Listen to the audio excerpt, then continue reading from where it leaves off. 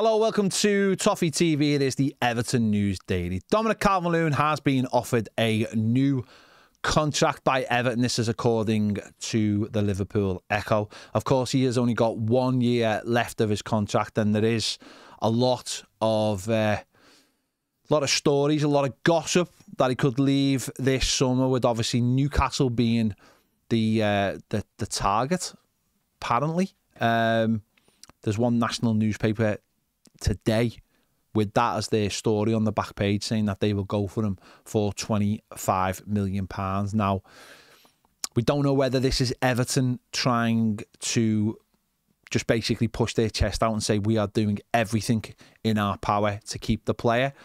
We don't know when this contract was actually offered, whether it was today or whether it was months ago. But Everton making sure everyone knows that they've done everything in their power to keep Dominic Calvert-Lewin at the club. So we'll have to wait and see on that one. It could be somewhat of a summer soap opera. We hope not. We hope that it gets sorted out quite quickly, because there's a lot of issues at the club, isn't there, with buying players, selling players, PSR, everything else. We'll have to wait and see. And that obviously leads us on to Everton also today, stating that they are adamant that there will not be a fire sale when it comes to Jared Branthwaite. There are reports this afternoon saying that Everton will look for a fee or around a fee of a record for a defender. That comes from the Independent today. Everton again being very, very bullish when it comes to Jared Branthwaite. There's been reports that Manchester United were going to get him on a cut price deal. I mean, I don't know why they thought that. I know they are basically trying to make a lot of their staff redundant, but that doesn't mean they can get one of the most promising defenders in Europe on the cheap.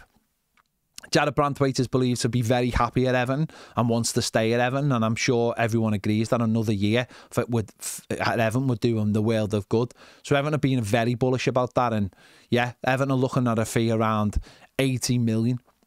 With apparently 15% having to go to Carlisle as well. So Everton have been very bullish on this and shown that they won't be pushed around. And again, because of media reports basically kicking Everton left, right and centre again, because of the end of 777's exclusivity on their deal, which runs out tomorrow. And a lot of people feel like that's going to be a really bad moment for Everton, but I think us fans believe that could be a really good moment for Everton and to get some actual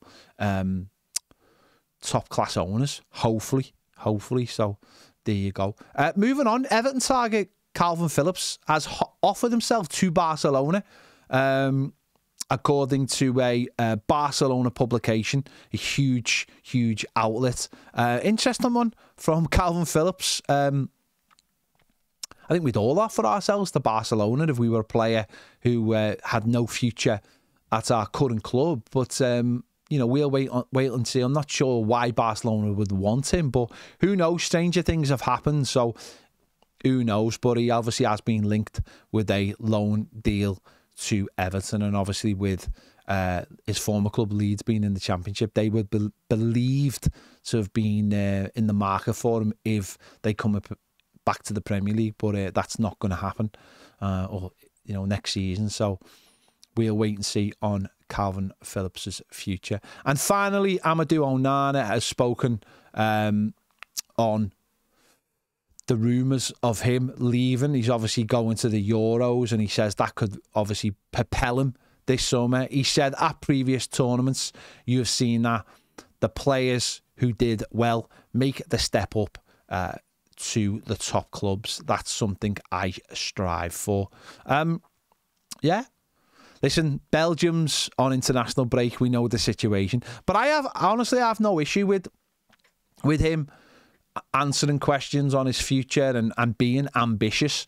I think it's up to Everton or any football club to match the ambition of footballers. If they want to go and win trophies, if they believe they can play in the Champions League, then it's up to football clubs to match that ambition. And if Amadou Onana doesn't believe Everton are, then Everton, will sell the player, will get a good price for the player. He will go and play for a club playing in those competitions. and Everton will use the money to bring someone else in. And I think that's always been the plan with Amadou Onana. So no issues at all on that kind of sentiment. I know people get a little bit touchy when they hear stuff like that, but personally, I have no problem with that. It's just called ambition, and maybe if Everton had had that for a few years, then we wouldn't be in the position we are in.